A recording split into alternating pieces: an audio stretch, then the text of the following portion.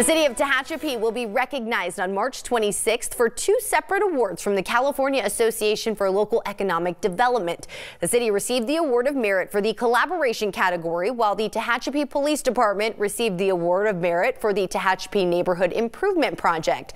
The city was recognized for the public and private collaboration in the repurposing of a vacant building located at 228 West Tehachapi Boulevard, which is now the home of World Wind and Solar. The property was the oldest commercial structure in the city.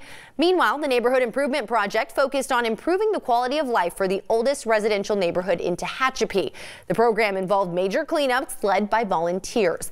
The award presentation ceremony will take place at the 40th annual Cal Ed Conference.